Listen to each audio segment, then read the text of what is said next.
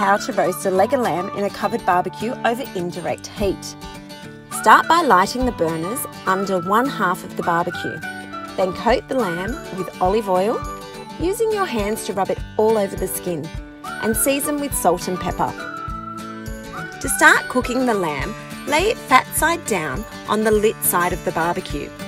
Close the barbecue and cook for 10 minutes or until well browned. Then turn over and transfer it to a roasting pan. Place the lamb in the pan over the unlit side of the barbecue. Close the barbecue again and cook for about 2 hours, rotating halfway through. If you don't have a covered barbecue, you can use your oven for this. Just preheat it to 190 degrees Celsius.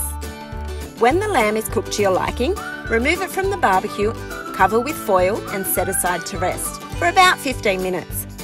This helps to ensure the meat will be succulent and juicy when you carve it. While it's resting, whip up a simple salad. Here's one that's great with lamb.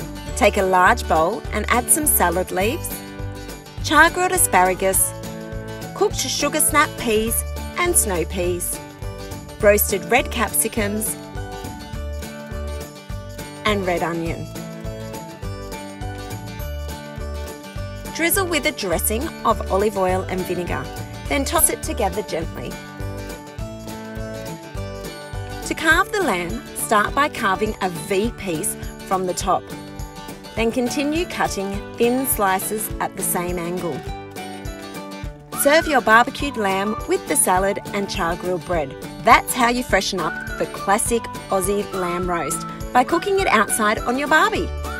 For more barbecue recipes, head to our barbecue season playlist here. And to make sure you don't miss out on any of our videos, click here to subscribe. And make sure you hit the bell icon so you get notified when there's a new video ready for you.